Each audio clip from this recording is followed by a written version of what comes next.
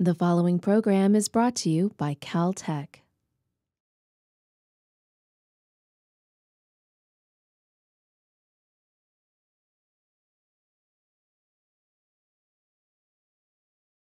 Welcome back.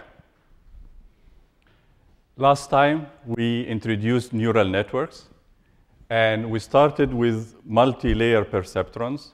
And the idea is to combine perceptrons using logical operations like ORs and ANDs in order to be able to implement more sophisticated boundaries than the simple linear boundary of a perceptron. And we took a final example where we were trying to implement a circle boundary in this case. And we realized that we can actually do this, at least approximated, if we have a sufficient number of perceptrons. And we convinced ourselves that combining perceptrons in a layered fashion will be able to implement more interesting functionalities. And then we faced the simple problem is that even for a single perceptron, when the data is not linearly separable, the optimization, finding the boundary based on data is a pretty difficult optimization problem. It's combinatorial optimization. And therefore, it is next to hopeless to try to do that for a network of perceptrons. And therefore, we introduced neural networks that came in as a way of having a nice algorithm for multi-layer perceptrons by simply softening the threshold that instead of having it as just going from -1 to +1, it would go from -1 to +1 gradually using a sigmoid function, in this case, the tanh. And if the signal, which is given by this amount, the usual signal that goes into the perceptron, is large negative or large positive, the tanh approximates -1 or +1, so we get the decision function we want. And if S is very small, this is almost linear. Tanh S is linear. And the most important aspect about it is that it's differentiable. It's a smooth function. And therefore, the dependency of the error in the output on the parameters Wijl will be a well-behaved function for which we can apply things like gradient descent. And the neural network looks like this. So it starts with the input, followed by a bunch of hidden layers, followed by the output layer. And we spent some time trying to argue about the function of the hidden layers and how they transform the inputs into a particularly useful nonlinear transformation as far as implementing the output is concerned, and the question of interpretation. And then we introduced the backpropagation algorithm, which is applying stochastic gradient descent to neural networks. Very simply, it decides on the direction along every coordinate in the W space using the very simple rule of gradient descent. And in this case, you only need two quantities. One of them is xi that was implemented using this formula, the forward formula, so to speak, going from layer L -1 to layer L. And then there is another quantity that we defined, which is called delta, that is computed backwards. You start from layer L and then go to layer L -1. And the formula is strikingly similar to the formula in the forward thing. But instead of the nonlinearity being applied, you multiply by something. And once you get all the deltas and x's by a forward and a backward run, then you simply can decide on the move in every weight according to this very simple formula that involves the x's and the deltas. And the simplicity of the backpropagation algorithm and its efficiency are the reasons why neural networks have become very popular as a standard tool of implementing functions that need machine learning in industry for quite some time now. Today, I'm going to start a completely new topic. It's called overfitting. And it will take us 3 full lectures to cover overfitting and the techniques that go with it.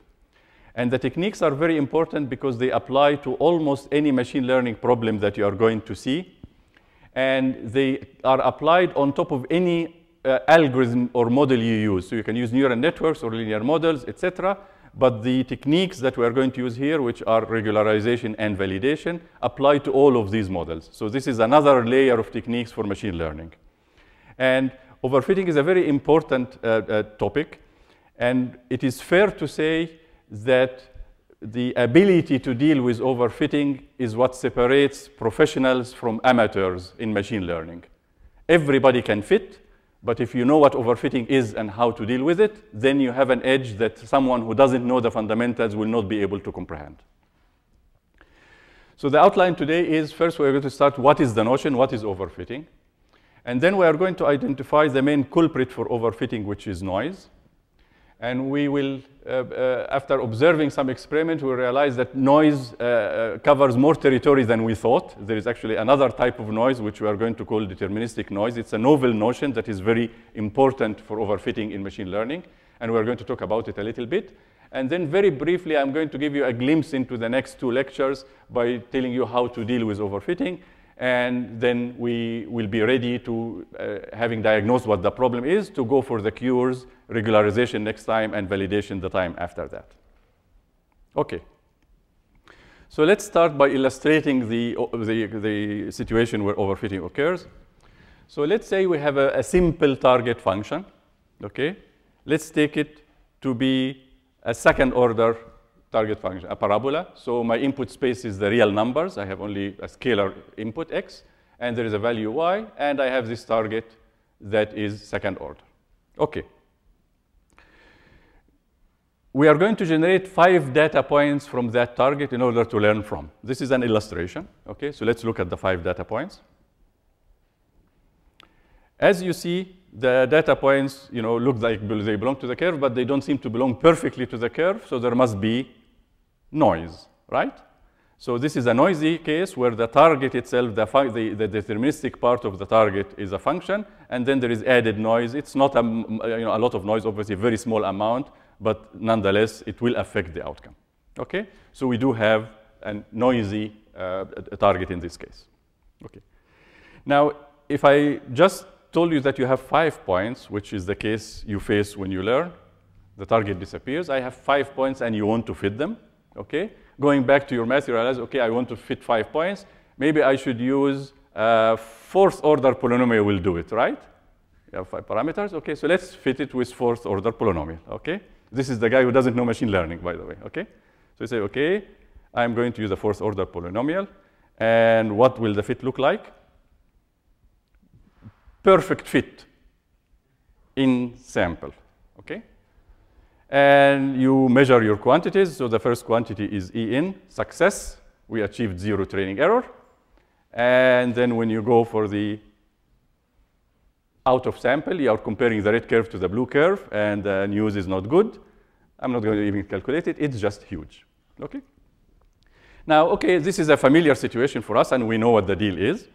The point I want to make here is that when you say overfitting, overfitting is a comparative term. It must be that one situation is worse than another. You went further than you should, OK? And there is a distinction between overfitting and just bad generalization. So the reason I'm calling this overfitting, because if you use, let's say, 3rd-order polynomial, you will not be able to achieve 0 training error in general, OK? But you will get a better E out, OK? Therefore, the overfitting here happened by using the 4th order instead of the 3rd order. You went further. Okay, that's a key. And that point is made even more clearly when you talk about neural networks and overfitting within the same model. In the case of overfitting of 3rd-order polynomial versus 4th-order polynomial, you are comparing 2 models. Here, I'm going to take just neural networks, and I'll show you how overfitting can occur within the same model. Okay.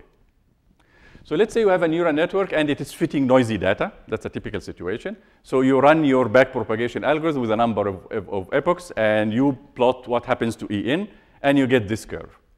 OK? Can you see this curve at all? Let me try to magnify it, hoping that it will become clearer. OK? OK, a little bit better. OK. So this is the number of epochs. So you start from an initial condition, a random vector, and then you run stochastic gradient descent and evaluate the total E input at the end of every epoch, and you plot it, and it goes down. It doesn't go to 0. The data is noisy. You don't have enough parameters to fit it perfectly. But this looks like a typical situation where E in goes down. OK? Now, because this is an experiment, you have set aside a test set that you did not use in training. And what you are going to do, you are going to take this test set and evaluate what happens out of sample, not only at the end, but as you go, just to see, as I train, am I making progress out of sample or not? You are definitely making progress in sample. So you plot the out of sample, and this is what you get. So this is estimated by a test set. OK. Now, there are many things you can say about this curve, and one of them is, OK, so in the beginning, when you start with a random W star, okay, in spite of the fact that you are using a full neural network, when you evaluate on this point, you have only one hypothesis that does not depend on the data set. This is the random W that you got. So it's not a surprise that E in and E out are about the same value here, okay, because they are floating around. As you go down the road and start exploring the weight space by going from one iteration to the next, you are exploring more and more of the space of weights. So you are getting the benefit or the harm of having the full neural networks model gradually, okay? In the beginning here, you are only exploring a small part of the space, etc. So if you can think of an effective VC dimension as you go, if you can define that, then there is an effective VC dimension that is growing with time until it gets, after you have explored the whole space, or at least potentially explored the whole space if you had different data sets, then you have the effective VC dimension will be the total number of free parameters in the model. So the generalization error, which is the difference between the red and green curve, is getting worse and worse. That's not a surprise, okay? But there is a point which is an important point here, which happens around here. So let me now shrink this back, now that you know where the curves are, okay? And let's look at where overfitting occurs. Overfitting occurs when you knock down E in, so you get a smaller E in, but E out goes up, okay? So if you look at these curves, you will realize that this is happening around here. Now, there is very little in terms of the difference of generalization error before the blue curve and after the blue curve. Yet I am making a specific distinction that crossing this boundary went into overfitting. Why is that? Because up till here, I can always reduce the E in, and in spite of the fact that E out is following suit with very diminishing returns, it's still a good idea to minimize E in, okay? Because you are getting smaller E out. The problems happen when you cross because now you think you are doing well, you are increasing in, and you are actually harming the performance. That's what needs to be taken care of, okay? So that's where overfitting occurs. So in this situation, might be a very good idea to be able to detect when this happens and simply stop at that point and report that instead of reporting the final hypothesis you will get after all the iterations, right? Because in this case, you are going to get this E out instead of that E out, which is better. And indeed, the algorithm that goes with that is called early stopping, okay? And it will be based on validation, and although it's based on validation, it really is a regularization term in terms of putting the brakes. Okay, so now we can see the relative aspect of overfitting, and overfitting can happen when you compare two things, whether the two things are two different models or two instances within the same model. And we look at this and say that if there is overfitting, we'd better be able to detect it in order to stop earlier than we would otherwise, because otherwise we'll be harming ourselves. So this is the main story. Okay. So now let's look at what is overfitting as a definition and what is the culprit for it. Overfitting as a criteria is the following. It's fitting the data more than is warranted. And that is a little bit strange. What would be more than is warranted? I mean, we are in machine learning. We are in the business of fitting data. So I can fit the data. I keep fitting it. But there comes a point where this is no longer good. Okay? So why does this happen? What is the culprit? The culprit in this case is that you are actually fitting the noise. Okay? The data has noise in it. And you are trying to look at the finite sample set that you got. And you are trying to get it right. In trying to get it right, you are inadvertently fitting the noise. Okay? Okay, so this is understood that, okay, I can see that this is, not good.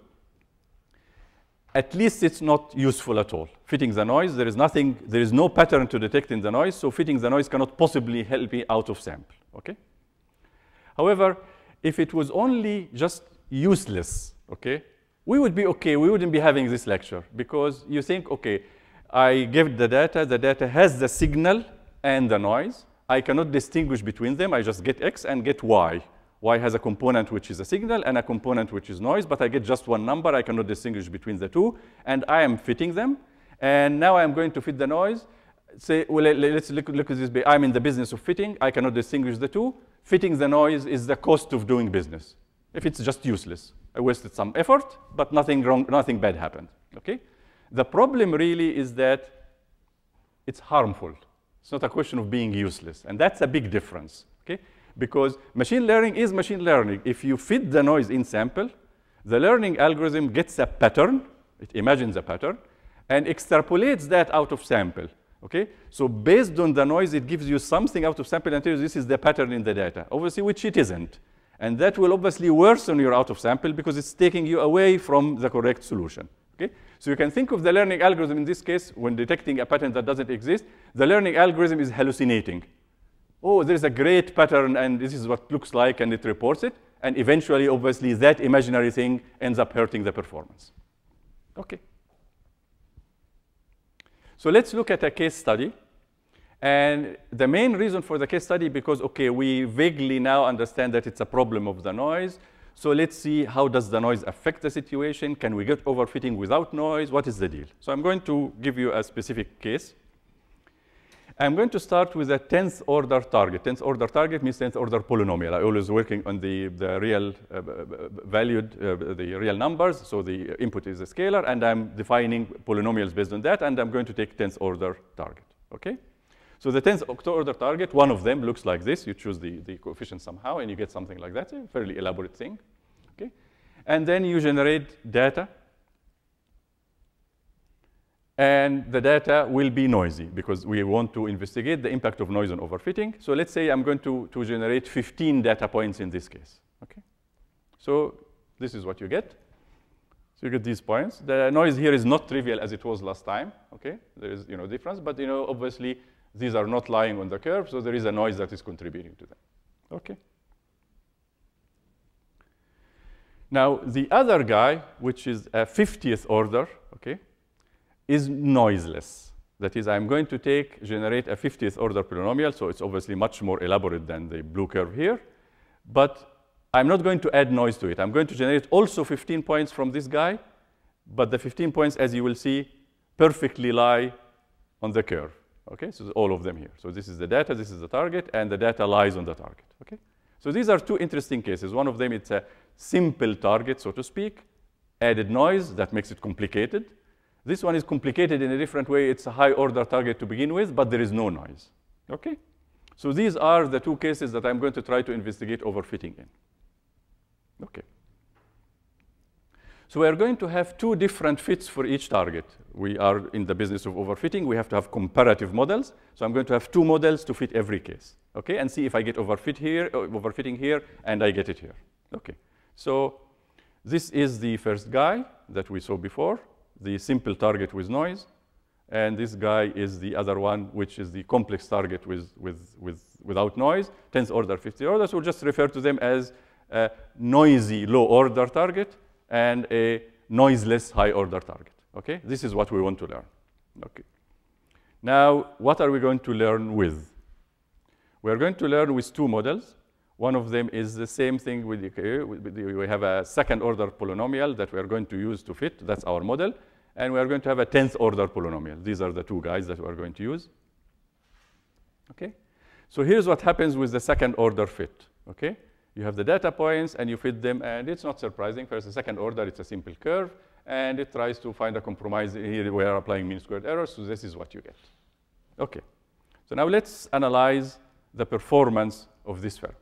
So what I'm going to list here, as you see, I'm going to say what is the in-sample error, what is the out-of-sample error for the second order, which is already here, and the 10th order, which I haven't shown yet. Okay.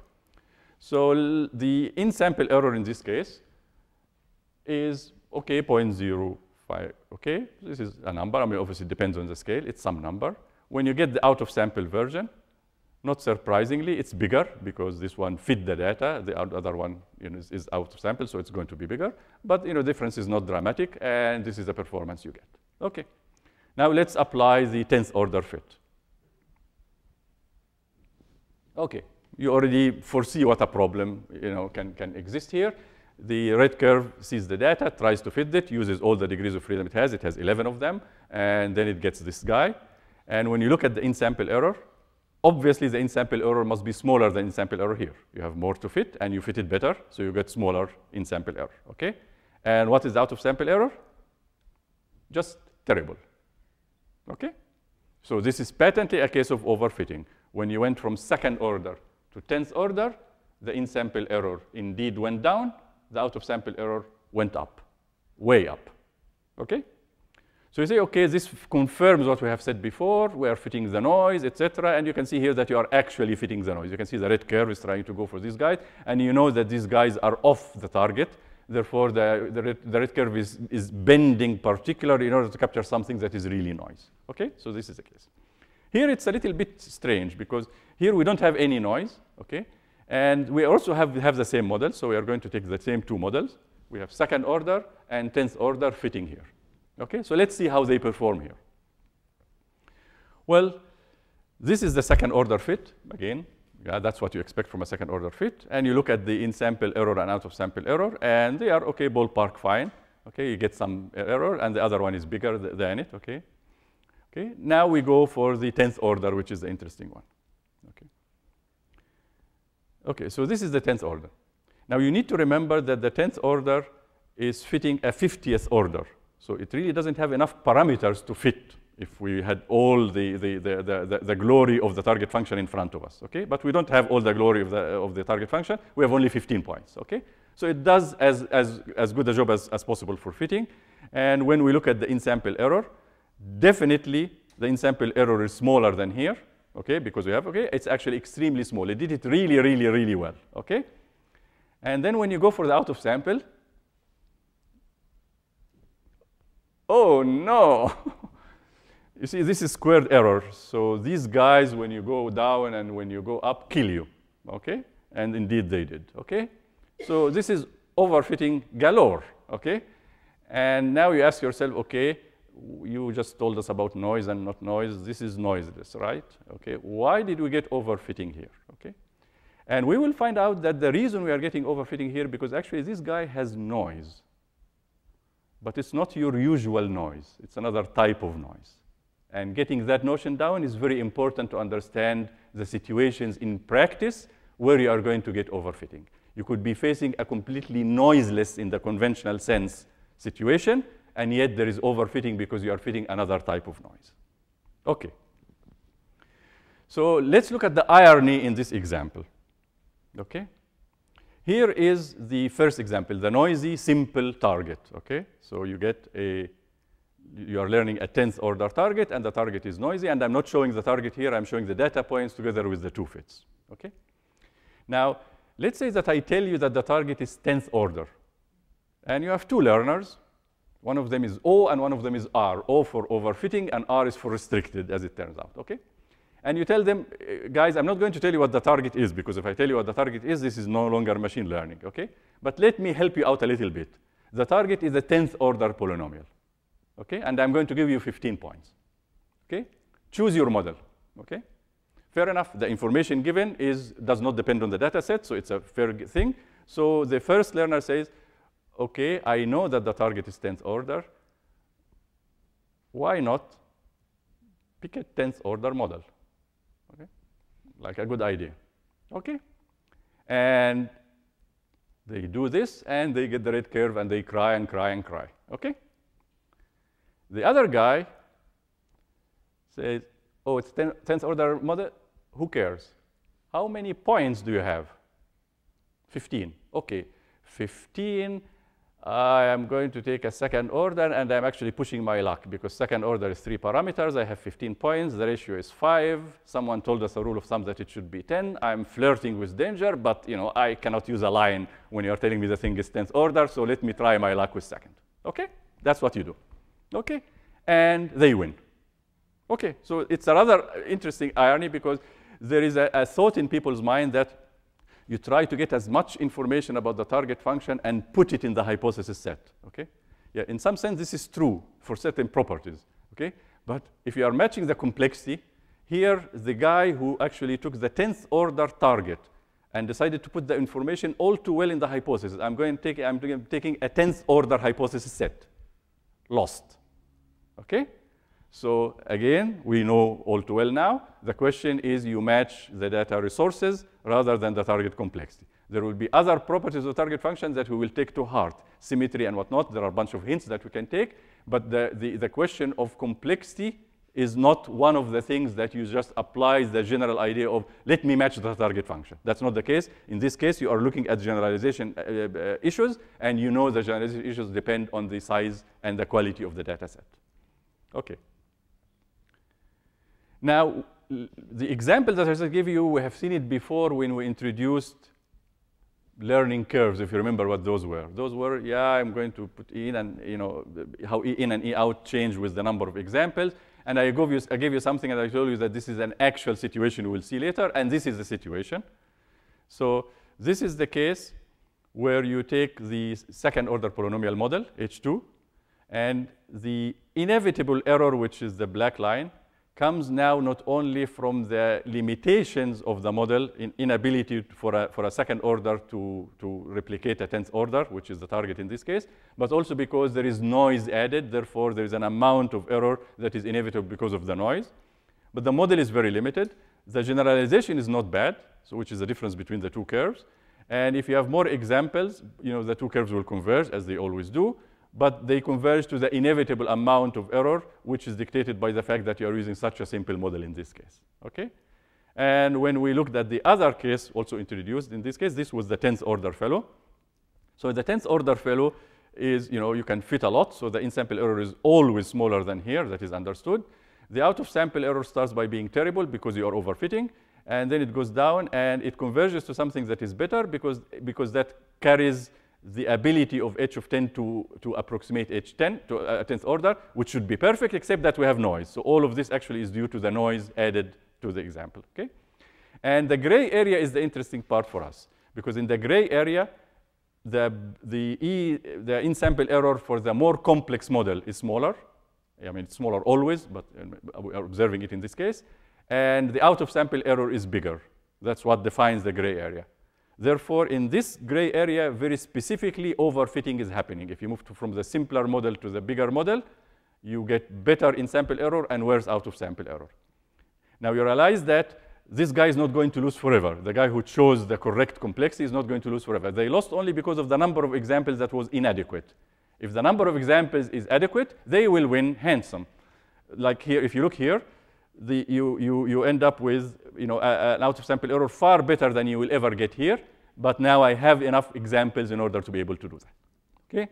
So now we understand overfitting, and we understand that, you know, overfitting will not happen for all the numbers of examples, but for a small number of examples where you cannot pin down the function, then you suffer from the usual bad generalization that we saw. Okay. Okay. Now, we notice that we get overfitting even without noise, and we want to pin it down a little bit. So let's look at this case. Okay? So this is the case of the 50th order target, the higher order target, that doesn't have any noise, as conventional noise at least. And these are the two fits. And there is still an irony, because here are the two learners. You know, the first guy chose the 10th order, the second guy chose the second order. And the idea here is the following. Okay, you told me that the target now doesn't have noise, right? Okay. That means don't worry about overfitting. Wrong, but we will know why, okay? So given the choices, I'm going to try to get close to the 50th order because I have a better chance. So if I choose the 10th order, someone else chooses the second order, I'm closest to the 50th, so I think I will perform better. At least that's the concept, okay? So you do this, and you know that there is no noise, so you decide on this idea. And again, you get bad performance, and you ask yourself, you know, this is not my day. I tried everything, and I seem to be making the wise choice, and I'm always losing, okay? And why is this the case when there is no noise? And then you ask, is there really no noise, okay? Okay, and that will lead us to defining that there is an actual noise in this case, and we'll analyze it and understand what it is about. Okay. So I will take these two examples and then make a very elaborate experiment, and I will show you the results of that experiment. And I will encourage you to, if you are interested in the subject, to simulate this experiment. Okay, all the parameters, you know, are given, and it will give you a very good feel for overfitting, because now we are going to look at the figure and have no doubt in our mind that overfitting will occur whenever you actually encounter a real problem. Okay. And therefore, you have to be careful. It's not like I constructed a particular funny case, etc. No, if you take, you know, average over a huge number of experiments, you will find that overfitting occurs in the majority of the cases. Okay, so let's look at the detailed experiment. I'm going to study the impact of two things: the noise level, which I already conceptually convinced myself that it's related to overfitting, and the target complexity, just because it does seem to be related. Not sure why, but it seems like when I took a complex target, albeit noiseless, I still got overfitting. So let me see what the target complexity does. Okay. So we are going to take a general target function. I'm going to describe what it is, and I'm going to add noise to it. The noise is a function of x, okay? So I'm just getting it generically, and as always, we have independence from one x to another. So in spite of the fact that the parameters of the noise distribution depend on x, I can have different noise for different points in the space. The realization of epsilon is independent from one x to another. That is always the assumption, that when we have different data points, they are independent. Okay, so this is the thing. And I'm going to measure the level of noise by the energy in that noise that we're going to call sigma squared, okay? So I'm taking this to be the expected value of epsilon is 0, okay? What if there were an expected value, I would put it in the target, so I remain with 0. And then there is fluctuation around it, and the fluctuation either could be big, large sigma squared, or small, and I'm quantifying it with sigma squared, okay? No particular distribution is needed. I mean, you can say Gaussian and not, and indeed I applied Gaussian in the experiment, but for the statement, you just need the energy of that. Okay, so now let's write it down. Now I want to make the target function more complex at will. So I'm going to make it higher order polynomial. Okay, so now I have another parameter, pretty much like the sigma squared. I have another parameter which is capital Q, the order of the polynomial. I am calling it capital Q sub f because it's it describes the target complexity of f. So just to remember that it's related to f. And what I do, I define a polynomial, which is the sum coefficients times a power of x. Okay, from q equals 0 to q, so to capital Q, so it's indeed a qth order polynomial. And I add the noise here, okay? Now, in order to run the experiment right, I am going to normalize this quantity such that the energy here is always 1. And the reason I do that is that because I want the sigma squared to mean something, so the signal to noise ratio is always what means something. So if I normalize the signal to energy 1, then I can say sigma squared is really the amount of noise. And if you look at this, it is not easy to generate interesting polynomials using this formula, because if you pick these guys at random, let's say independently, coefficients at random, in order to generate a general target, these guys, the powers of x are okay. So you start with the x, and then the parabola, and then the third order, and then the fourth order, and then the fifth order. It's very, very boring guys. One of them is doing this way, and the other one is doing this way, and they get steeper and steeper, okay? So if you combine them with random coefficients, you will almost always get something that looks this way or something that looks this way. And the other guys don't play a role because this one dominates, okay? So the way to get interesting guys here is instead of generating the alpha i's here as random, you go for a standard set of polynomials, which are called Legendre polynomials. Legendre polynomials are just polynomials with specific coefficients. There is nothing mysterious about them, except that the choice of the coefficients is such that from one order to the next, they are orthogonal to each other, okay? So it's like harmonics in a sinusoidal expansion. So if you take the first order Legendre and the second and the third and the fourth, and you take the inner product, you see, they are 0. They are orthogonal to each other, and you normalize them to get energy 1. Because of this, if you have a combination of Legendres with random coefficients, then you get something interesting, okay? So all of a sudden, you get the shape. And when you are done, it is just a polynomial. All you do, you collect the guys that happens to be the power of x, the coefficients of x, the coefficients of x squared, the coefficient of x cubed, and these will be your alphas. So there is nothing changed in the fact that I'm generating a polynomial. I just was generating the alphas in a very elaborate way in order to make sure that I get interesting targets. That's all there is to it. As far as we are concerned, we generated guys that have this form and happen to be interesting, representative of different functionalities. Okay. So in this case, we have the noise level. That's one parameter that affects overfitting. We have potentially the target complexity seems to be affecting overfitting. At least we are conjecturing that it is. And the final guys that affects overfitting is the number of data points. If I give you more data points, you are less susceptible to overfitting. So now I'd like to understand the dependency between these. And if we go back to the experiment we had, this is just one instance of those where the target complexity here is 10. I use the 10th order polynomial. So QF is 10. The noise is whatever the distance between the points and the curve is. That's what captures sigma squared. And the data size here is 15. I have 15 data points. So this is one instance. I'm basically generating at will random instances of that in order to see if the observation of overfitting persists. OK. So now how am I going to measure overfitting? So I'm going to define an overfit measure, which is a pretty simple one. OK. So we are fitting a data set, x1, from x1, y1 to xn, yn. And we are using two models, our usual two models. Nothing changed. We are either use second-order polynomials or the 10th-order polynomial. OK? And if going from the second-order polynomial to the 10th-order polynomial gets us in trouble, then we are overfitting. OK? And we'd like to quantify that. So when you compare the out-of-sample errors of the two models, you have a final hypothesis from the H2, and this is the fit, the green curve that you have seen, and another final hypothesis from the other model, which is the red curve, the wiggly guy. And if you want to define an overfit measure based on the two, what you do is you get the out-of-sample error for the more complex guy minus the out-of-sample error for the simple guy. Okay? Why is this an overfit measure? Because if the more complex guy is worse, it means its out-of-sample error is bigger, and you get a positive number, large positive if the overfitting is terrible. And if this is negative, it means that actually the more complex guy is doing better, so you are not overfitting. Okay? 0 means that they are the same. So now I have a number in my mind that measures the level of overfitting in any particular setting. Okay? And if you apply this to, again, the same case we had before, you look at here, and the out-of-sample error for the red is terrible. The out-of-sample error of green is nothing to be proud of, but definitely better. And the overfit measure in this case will be positive, so we have overfitting. Okay.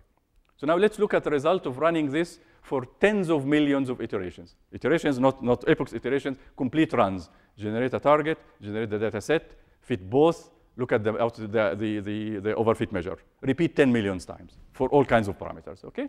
So you get a pattern for what is going on. So this is what you get. First, the impact of sigma squared. So I'm going to have a plot in which you get n, the number of examples, and the level of noise, sigma squared. And on the plot, I'm going to give a color depending on the intensity of the overfit. So that intensity will be depending on the number of points and the level of the noise that you have. And this is what you get. Okay. So first, let's look at the color convention. Okay. So 0 is green. If you get redder, there is more overfitting. If you get bluer, there is less overfitting. Okay. Now, I looked at the number of examples, and I picked interesting range. If you go for, this is 80, 100, and 120 points. So what happens to 40? All of them are dark red, terrible overfitting. Okay. And if you go beyond that, okay, you have enough examples now not to overfit, so it's almost all blue. So I'm just giving you the transition part of it. Okay. You look at it, okay, so there is a noise level. As I increase the noise level, overfitting worsens. Why is that? Because if I pick any number of examples, let's say 100, if I had 100 and I had that little noise, I am doing fine in terms of not overfitting. And as I go, I get into the red region, and then I get deeply into the red region. Okay?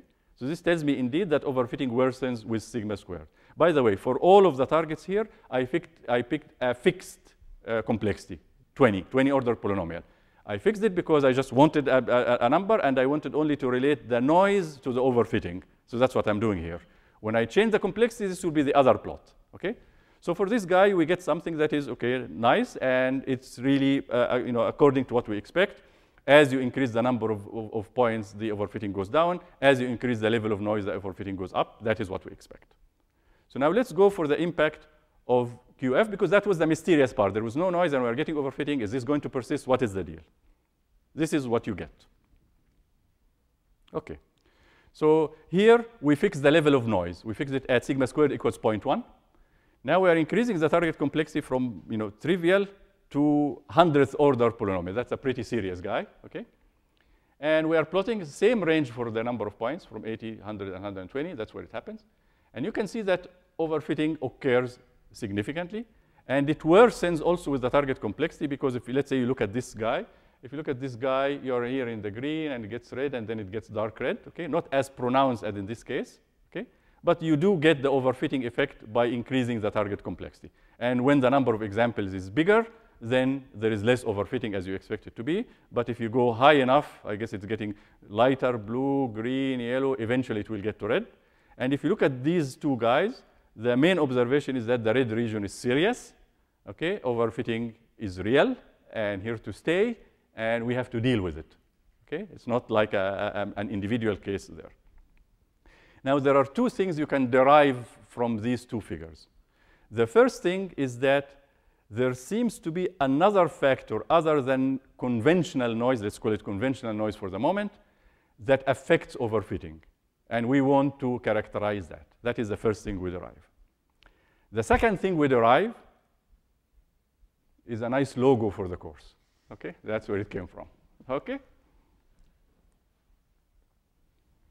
Okay. So now let's look at noise and look at the impact of noise. And you can notice that noise is between quotation marks here because now we are going to expand our horizon about what constitutes noise. Okay. Here are the two guys, okay? And in the first case, we are going now to call it stochastic noise, okay?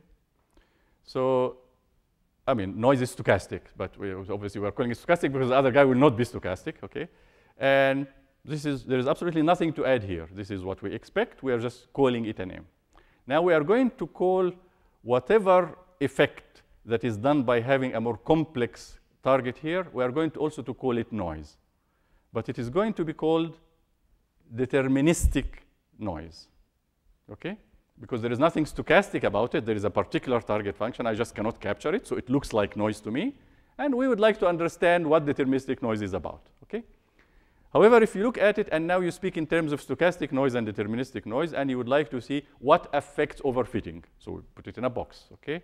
First observation, if I have more points, I have less overfitting. If you move from here to here, things get bluer. If you move from here to here, things get bluer. I have less overfitting, okay? Second thing, if I increase the stochastic noise, increase the energy in the stochastic noise, the overfitting goes up. Indeed, if I go from here to here, things get redder, okay? And finally, with deterministic noise, which is vaguely associated in my mind with the increase of target complexity, I also increase the overfitting. If I go from here to here, I am getting redder, okay? Albeit I have to travel further and it's a bit more subtle, but the direction is that I get more overfitting as I get more deterministic noise, whatever that might be. Okay. So now let's spend some time just analyzing what deterministic noise is and why it affects overfitting the way it does. Okay. So let's start with the definition. What is it? It will be actually noise. As you know, if I tell you what is the stochastic noise, you say, okay, here's my target, and there is something on top of it. That is what I call stochastic noise, okay? So the deterministic noise would be the same thing, except that it captures something deterministic. It's the part of the target that your hypothesis set cannot capture. Okay, so let's look at a picture. Okay, so here is the picture. This is your target, the blue guy. You take a hypothesis set that, let's say, simple, and you look for the guy that best approximates F. Not in the learning sense. You actually try very hard to find the best possible approximation. You are still not going to get F because your hypothesis set is limited, but the best guy will be sitting there and it will fail to pick certain part of the target. And that is the part we are labeling the deterministic noise, okay? And if you think from an operational point of view, if you are that hypothesis, noise is all the same. It's something I cannot capture. Whether I couldn't capture because there is nothing to capture, as in stochastic noise, or I couldn't capture it because I am limited in capturing, and this I have to consider as out of my league, okay? Both of them are noise as far as I'm concerned, something I cannot deal with. Okay. So this is how we define it. And then we ask ourselves, why are we calling it noise? So okay, it's a little bit of a philosophical issue, but let's say that you have a young sibling, your kid brother, is just learned fractions. So they used to have just 1, 2, 3, 4, 5, 6. Okay, they're not even into negative numbers and whatnot, and they learn fractions, and now they're very excited. They realize that there is more to numbers than just 1, 2, 3. So you are the big brother, you are big Caltech guy, so you must know more about numbers. They come and ask you, tell me more about numbers. Okay. So now, in your mind, okay, you probably can explain to them negative numbers a little bit by deficiency, real numbers, okay, just intuitively continuous. You're not going to tell them limits or anything like that. They are too young for that. But you probably are not going to tell them about complex numbers, are you? Okay? Because their hypothesis set is so limited that complex numbers for them will be completely noise. And the problem with explaining something that people cannot capture is that they will create a pattern that really doesn't exist. And then you tell them complex number, and they really can't comprehend it, but they got the notion, okay? So now it's the noise, they fit the noise, and they tell you, is 7.34521 a complex number? Because in their mind it's a complex number. So they just got onto the wrong side. So you are better off just killing that part, okay? And giving them a simple thing that they can learn, because the additional part will actually mislead them. Mislead them as in noise, okay? So this is our idea, that if I have a hypothesis set, and there is part of the target that I cannot capture, there is no point in trying to capture it, because when you try to capture it, you are detecting a false pattern that you cannot extrapolate given your limitations. So that's why it's called noise. Okay. Now, the main differences between deterministic noise and stochastic noise, both of them can be plotted, a realization, okay? But the main differences are, the first thing is that deterministic noise depends on your hypothesis set. For the same target function, if you use a more sophisticated hypothesis set, the deterministic noise will be smaller because you were able to capture more, okay? Obviously, the stochastic noise will be the same. Nothing can capture it, so all hypotheses are the same. We cannot capture it, and therefore it's noise. The other thing is that if I give you a particular point x, deterministic noise is a fixed amount, which is the difference between the value of the target at that point and the best hypothesis approximation you have, okay? If I give you stochastic noise, then you are generating this at random. And if I give you two instances of x, of the same x, the noise will change from one occurrence to another, whereas here it's the same. Nonetheless, they behave exactly the same for machine learning because invariably we have a given data set. Nobody changes x's on us and gives us another realization of the x. We just have the x's given to us together with the labels, okay? So this doesn't make a difference for us. And we settle on a hypothesis set. Once you settle on a hypothesis set, the deterministic noise is as bad as the stochastic noise. It's something that we cannot capture, and it depends on something that we have already fixed, so it doesn't depend on anything. So in a given learning situation, they behave the same. Okay. So now let's see the impact on overfitting.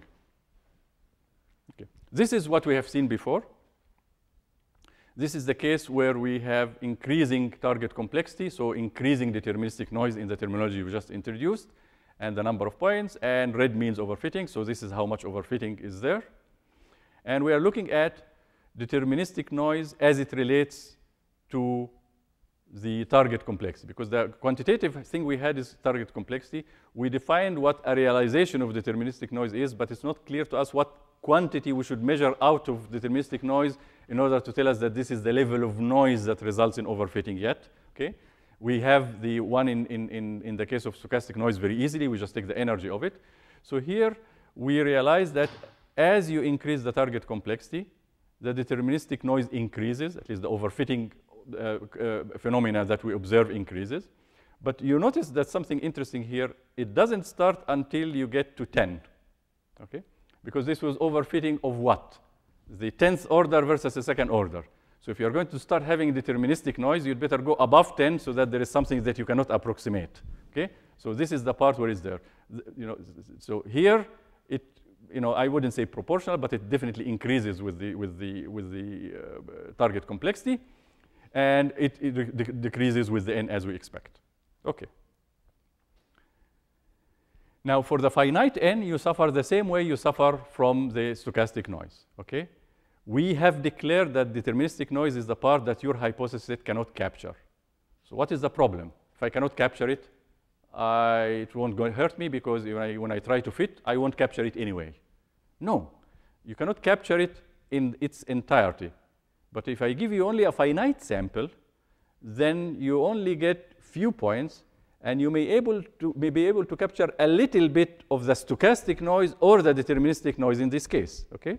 I can, if I have, 10 points, if you give me 1,000,000 points, okay, and even there is stochastic noise, there is nothing I can do to capture the noise. Let me remind you of the example we gave in linear regression. We took linear regression and said, let's say that we are learning a linear function. So linear regression would be perfect in this case, okay? So this is the target, okay? And then we added noise to the example. So instead of getting the points perfectly on that line, okay, you get points right and left. And then we try to use linear regression to fit it, okay? So, you know, if you didn't have any noise, linear regression would be perfect in this case. Now, since there is noise and it doesn't really see the line, it only sees those guys, it, you know, eats a little bit into the noise and therefore gets deviated from the target, and that is why you are, you know, getting worse performance than without the noise. Now, if I have 10 points, linear regression will have easy time eating into that because there isn't much to fit. There are only 10 guys, and maybe there is some, you know, linear pattern in them. If I get 1,000,000 points, the chances are I won't be able to fit any of them at all because there are noise all over the place, and I cannot find a compromise using my few parameters, and therefore I will end up really not being affected with them. In the infinite case, I cannot get anything. They are noise, and I cannot fit them. They are out of my ability. Okay? But the problem is that once you have a finite sample, you are given the unfortunate ability to be able to fit the noise, and you will indeed fit it. Whether it's stochastic, that it does make sense, or deterministic, that there is no point in fitting it because you know in your hypothesis set there is no way to generalize out of sample for it. It is out of your ability. Okay? So the problem here is that for the finite n, you get to try to fit the noise, both stochastic and deterministic. Okay. Now let me go quickly through a quantitative analysis that will put deterministic noise and stochastic noise in the same equation so that they become clearer. Remember bias variance? Well, that was a few lectures ago. What was that about? Okay. We had a decomposition of the expected out-of-sample error into two terms. And this is the expected value of out-of-sample error. I remember this is the hypothesis we get, and we have dependency on the data set that we got us. We compare it to the target function, and we get the expected value with respect to those. And that ended up being a variance, which tells me how far I am from the centroid within the training set. And that means that there's a variety of things I can get based on D. And the other one is how far the centroid is from the target, which tells me the bias of my hypothesis set from the target. And the leap of faith we had is that this quantity, which is the average hypothesis you get over all data sets, is about the same as the best hypothesis in the hypothesis set. Okay? Okay, so we had that. And in this case, F was noiseless in this analysis. So now I'd like to add noise to the target and see how this decomposition will go, because this will give us a very good insight into the role of the stochastic noise versus deterministic noise. So we add noise, and we are going to plot it red because we want to pay attention to it, and because we are going to get expected values with respect to it. So Y now is the realization is the target plus epsilon. And I'm going to assume that the expected value of the noise is 0. Again, if the expected value is something else, we put that in the target and leave the part which is pure fluctuation outside and call that epsilon. Okay? So now I would like to repeat the analysis more quickly, obviously, with the added noise. Okay. So here is the noise term. First, this is what we started with. Okay? So I'm comparing what you get in your hypothesis in a particular learning situation to the target. But now the target is noisy, so the first thing is to replace this fellow by the noisy version, which is Y. I know that Y has f of x plus the noise. That's what I'm comparing to.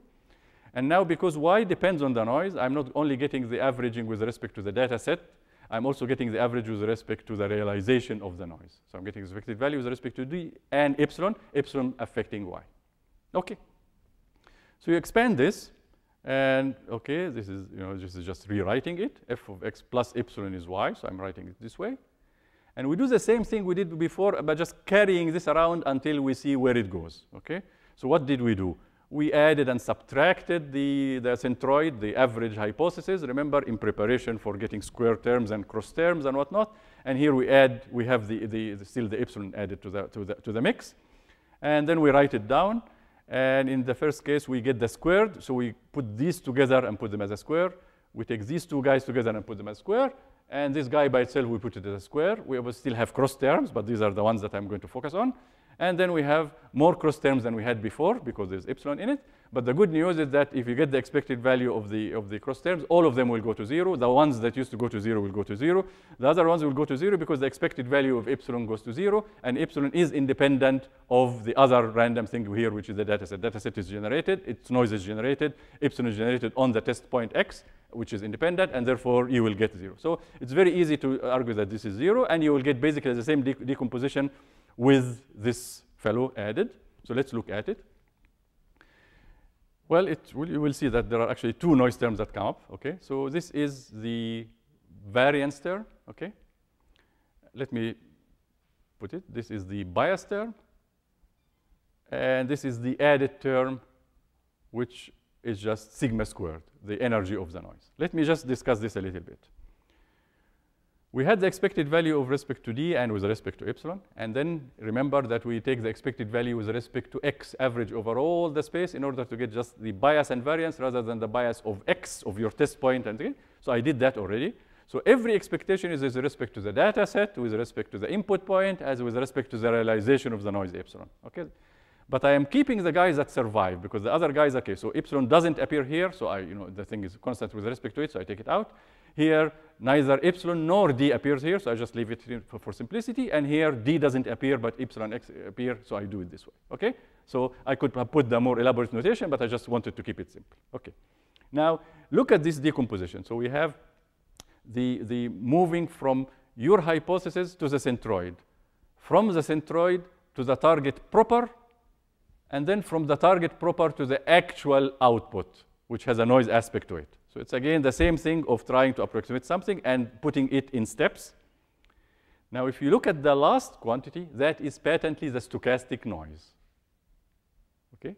The interesting is that there is another term here which is corresponding to the deterministic noise, and this is this fellow. So that's another name for the bias. Why is that? Because our leap of faith told us that this guy, the average, is about the same as the best hypothesis. So we are measuring how the best hypothesis can approximate f. Well, this tells me the energy of deterministic noise. And this is why it's a deterministic noise. And putting it this way gives you the solid ground to treat them the same. Because if you increase the number of examples, you may get better variance. Okay, there is more examples, so you don't float around in fitting all of them. So the red region that used to be the variance shrinks and shrinks. These guys are both inevitable. There is nothing you can do about this, and there is nothing you can do about this given a hypothesis set. So these are fixed. But again, in the bias variance, remember the approximation was overall approximation. We took the entire target function and the entire hypothesis. We didn't look at particular data points. We looked at approximation proper, and that's why these are inevitable. You tell me what the hypothesis set is. Well, that's the best I can do, and this is the best I can do as far as the noise, which is just not predicting anything in the noise. Now, both the deterministic noise and the stochastic noise will have a finite version on the data points, and the algorithm will try to fit them. And that's why this guy gets a variety, okay? Because depends on the particular fit of those, you will get one or another. So these guys affect the variance by making the fit more susceptible to going in more places. Depending on what happens, I will go this way and that way, not because it's indicated by the target function I want to learn, but just because there is a noise present in the sample that I am blindly following because I can't distinguish noise from signal, and therefore I end up with more variety and I end up with worse variance and overfit. Okay. Now, very briefly, I'm going to give you a lead into the next two lectures.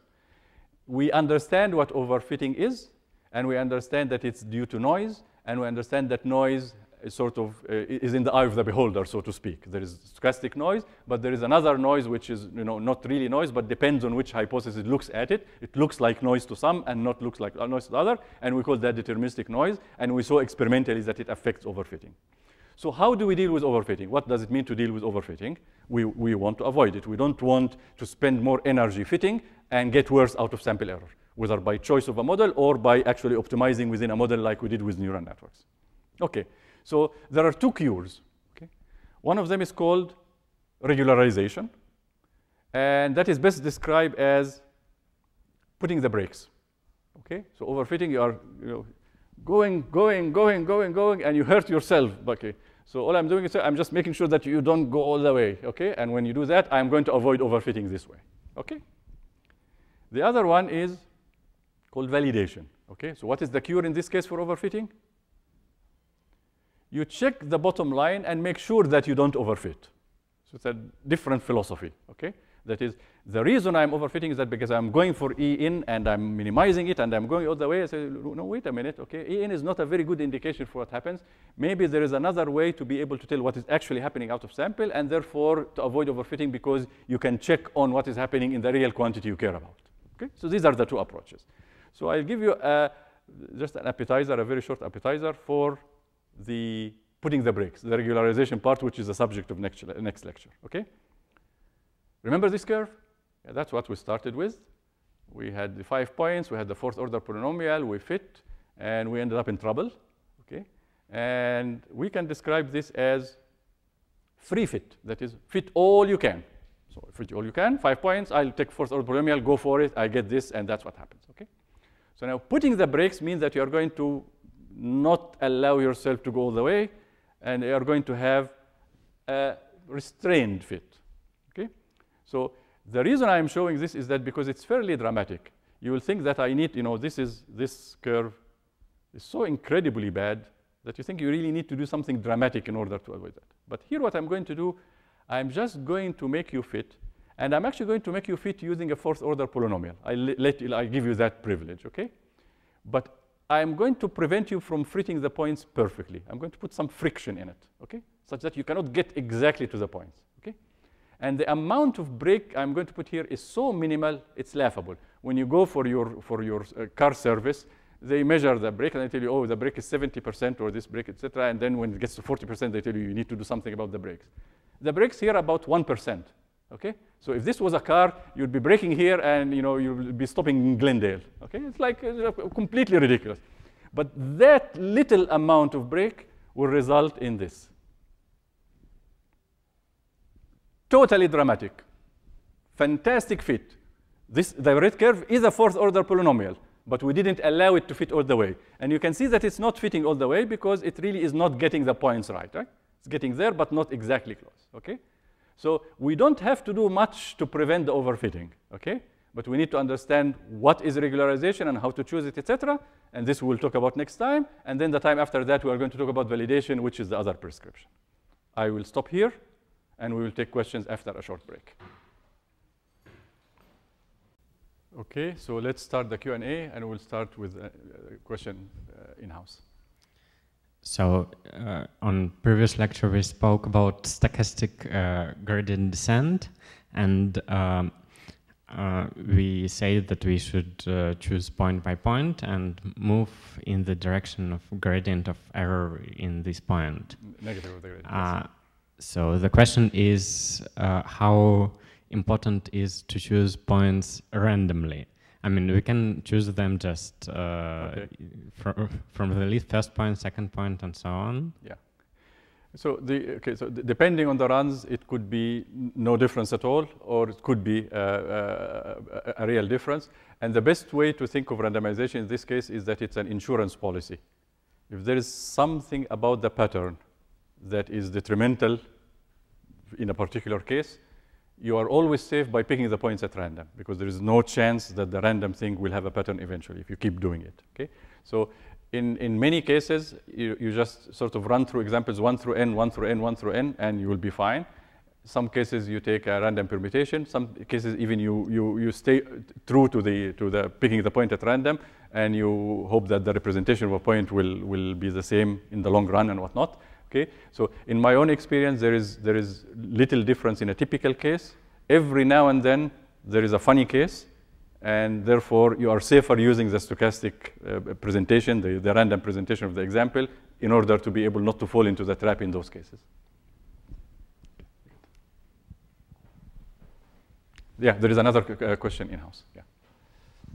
Hi, Professor. I have a question about slide 4. It's about neural network. I don't understand how do you draw the out-of-sample error on that plot? Okay. How do you get so it? In general, you cannot obviously draw the out-of-sample error. If you could draw it, you will just pick it. Okay. So this is a case where if I give you a data set, And you decide to set aside part of the data set for testing, okay? So you're not involving it at all in the training, okay? And what you do, you go about your training, and at the end of every epoch, when you evaluate the in-sample error in the entire batch, which is the green curve here, you also evaluate for that set of weights, the frozen weights at the end of the epoch, you evaluate that on the test set, and you get a point. And because that point is not involved in the training, it becomes an out-of-sample point, and that is get the red point. And you go down, okay? Now, there is an interesting, tricky point here, because if you decide at some point to look, okay, so maybe, you know, I look at the red curve, now I am going to stop where the red curve is minimum. Yes. Okay? Now, at that point, the set that used to be a test set is no longer a test set, because now it has just been involved in a decision regarding training, okay? It becomes slightly contaminated. It becomes a validation set, which we are going to talk about when we talk about validation. But that is really the premise. Okay. So here, all right, I understand. Also, can I go back to slide 16? Slide 16. Yeah. Okay.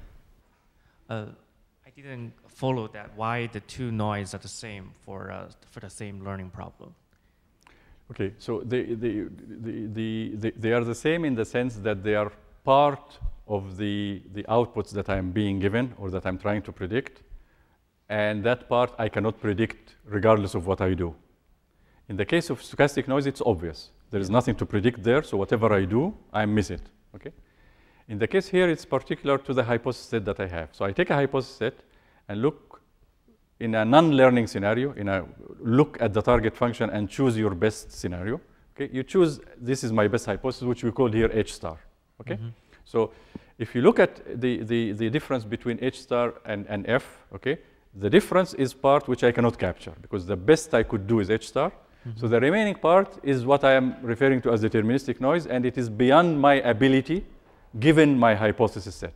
Yes. So that's why they are the same in the sense of unreachable as far as my resources are concerned. Okay.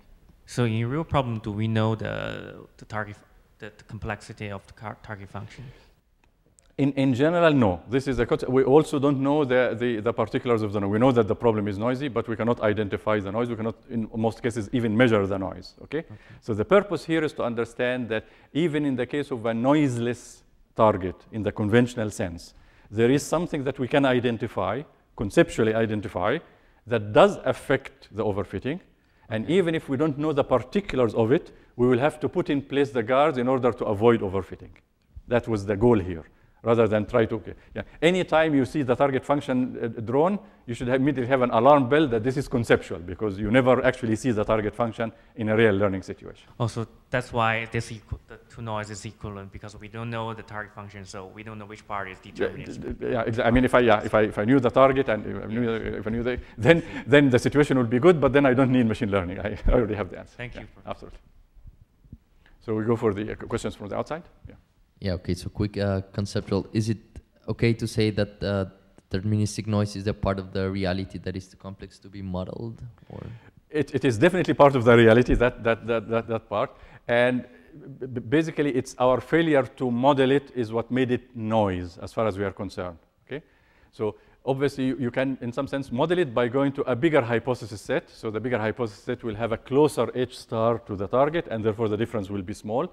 But the situation pertains to the case where you already chose the hypothesis set according to prescriptions of VC dimension, number of examples, and other considerations. And given that hypothesis set, you already concede that even if the target is noiseless, there is part of it which behaves as noise as far as I'm concerned. And I will have to treat it as such when I consider overfitting and the other considerations. Also, is it fair to say that overtraining will cause overfitting? I think they're probably as synonymous. I mean, okay, so overtraining will be, okay, so overfitting is relative, okay? Overtraining will be relative within the same model. If I try to, give it a definition that you're overtraining, so you already settled with the model and you are overtraining it. So the case of neural network will be overtraining. The case of choosing the third order polynomial versus the fourth order polynomial will not really be overtraining, but it will be overfitting. I mean, it's all technicalities, but just to answer the question. Okay, practically, when you implement these algorithms, and there's also some approximations maybe due to the floating point number or something. So does this is this another source of error? Does it produce overfitting, or is it? It's okay. Formally speaking, yes, it's another source, but it is so minute with respect to the other guys that it's never mentioned. We have another in-house question. So a couple of lectures ago, we spoke about third linear model, which is probably. You said the third linear model? Yes. Yes. Okay. So the question is, so is it true that initially I have data which is completely linearly separable? So the points marked -1, and some points are marked -1 and some are +1, and there is a plane which separates them. Is it true that applying this learning, we will never stuck in a local minimum and get 0 in-sample error? Okay, I mean, okay, this is a very specific question about logistic regression. If the thing is completely clean, then you obviously can get closer and closer to having the probability being perfect by having bigger and bigger weights, okay? So there is a minimum, and again, it's a unique minimum, except that the minimum is at infinity, okay, in terms of the size of the weight. But this doesn't bother you because you are really going to stop at some point when the gradient is small, okay, according to your specification, and you can specify this any way you want, okay? So the goal is not necessarily to arrive at the minimum, okay, which hardly ever happens, even if the thing is not at infinity, but get close enough in the sense that the value is close to the minimum, and therefore you achieve the small error that you want. Okay, can you resolve again the contradiction of when you increase the complexity of the model, you should be reducing your bias and hence your deterministic noise. So here we had an example when we had H sub 10 had more error than H sub 2. And so can you? Okay, so no, H sub 10 had total error than H sub 2. So H sub, I mean, if we were doing the approximation game, H sub 10 would be better, okay? If we had 3 terms in the bias variance, if we were only going by these 2, then there is no question that the bigger model, the H10, will win, because this is for all, and this one will be better for H10 than H2, because H10 is closer to the target we want, and therefore we will be making smaller error. This is not the source of the problem of overfitting. Okay? This is just identifying terms in the bias variance decomposition, bias variance noise decomposition in this case, that correspond to the different types of noise. The problem of overfitting happens here. Okay? And that happens because the finite sample version of both, okay, that is, I get n points in which there is a contribution of noise coming from the stochastic and coming from the deterministic. Okay? On those points, the algorithm will try to fit that noise, in spite of the fact that if it knew, it wouldn't, because it knows that they are out of reach. But it gets a finite sample, and it can use its resources to try to fit part of that noise, and that is what is causing overfitting. And that ends up being harmful, and so harmful in the H of 10 case, that the harm offsets the fact that I am closer to the target function. That doesn't help me very much, because I am, the same thing we said before, okay? Let's say there's H10, okay, and the target function is sitting here, okay? That doesn't do me, much good if my algorithm and the distraction of the noise and whatnot leads me to go in that direction. I would be further from the target function than another guy who had only working with this, remained from the confines, and ended up being closer to the target function. So it's a question of the variance term that results in overfitting, not this guy, in spite of the fact that these guys are contain both types of noise, contributing to their value. But their value is static, it doesn't change with n, and it has nothing to do with the overfitting aspect. In the case of polynomial fitting, so a way to avoid the overfitting could be to use like piecewise linear regressions around each piecewise linear functions around each point. So is this a method of regularization, or is it? Okay, it depends on the number of degrees of freedom you have. I mean, you can have piecewise linear, which is really horrible. I mean, it's like in something you can tell. I mean, it depends on how many pieces. If you have as many pieces as there are lines, you can see what the problem is. So it really is, what is the VC dimension of your model, okay? and I can take it, if it's piecewise linear and I have only four parameters, then I don't worry too much that it's a piecewise linear. I only worry about the 4 parameters aspect of it. The 50th order, 10th order polynomial was bad because of the 11 parameters, not because of other factors. But anything you do to restrict your model in terms of the fitting can be called regularization, and there are some good methods and bad methods, but they are all regularization in terms of putting the brakes.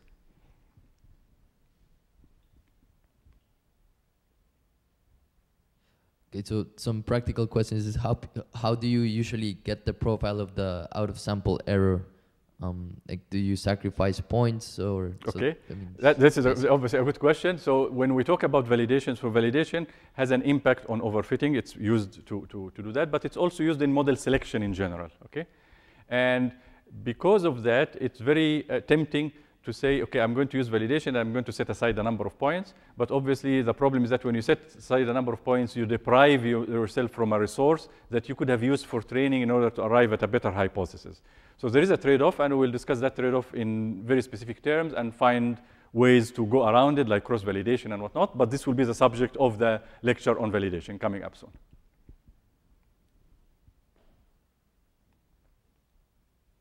In the example of the color plots, so here the order of the polynomial is a good indication of the VC dimension, right? Okay, so these are the plots. What is the question? So here QF is directly related to the VC dimension, right? Okay, so the target complexity, okay, has nothing to do with the VC dimension. It's the target, okay? So I'm talking about different targets and whatnot, okay? The VC dimension has to do only with the 2 fellows we are using. We are using H2 and H10, second order polynomials and 10th order polynomial. So if we take the degrees of freedom as being a VC dimension, they will have different VC dimensions. And the discrepancy in the VC dimension, given the same number of examples, is the reason why we have discrepancy in the out-of-sample error. But we also have a discrepancy in the in-sample error. And the case of overfitting is such that the in-sample error is moving in one direction and the out-of-sample moving in another direction. So the only relevant thing in this plot to the VC dimension is the fact that the 2 models have different VC dimensions, the H2 and H10.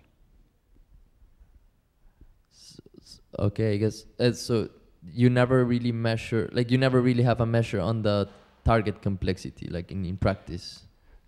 Correct. So this was an illustration, okay? And even in the case of the illustration, when we had explicitly a definition of the target complexity, it wasn't completely clear how to map this into energy of deterministic noise, a counterpart for sigma squared here. This is completely clean.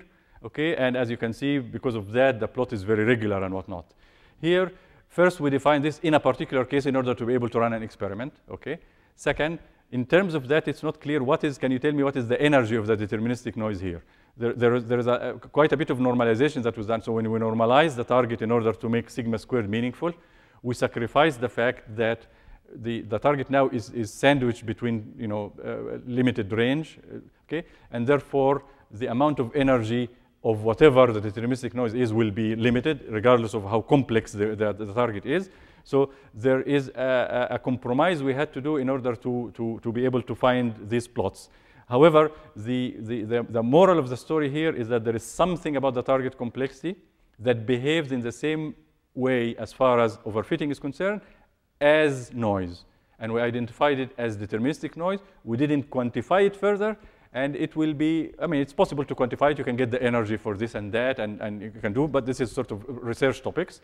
As far as we are concerned, in a real situation, we won't be able to identify either the stochastic noise or the deterministic noise. We just know they are there. We know the impact of overfitting, and we will be able to find methods in order to be able to cure the overfitting without knowing all the specifics that we could possibly know about the noise involved. Do you ever measure the? Okay, is there some similar kind of measure of the sample complexity of the model complexity of the target function? Do you ever use the VC dimension for that, or? Not explicit. One can apply it. You say what is the model that would include the target function, and then based on the inclusion of the target function, you can say that this is the complexity of that model. the analysis we used is such that the complexity of the target function doesn't come in terms of the VC analysis, but there are other methods, the other approaches other than the VC analysis where the target complexity matters. So I didn't particularly spend time trying to capture the complexity of the target function until this moment, where the complexity of the target function could translate to something in the bias variance decomposition, and that has an impact on the on overfitting and generalization. Okay, I think that's it for today. Okay, so we will see you on Thursday.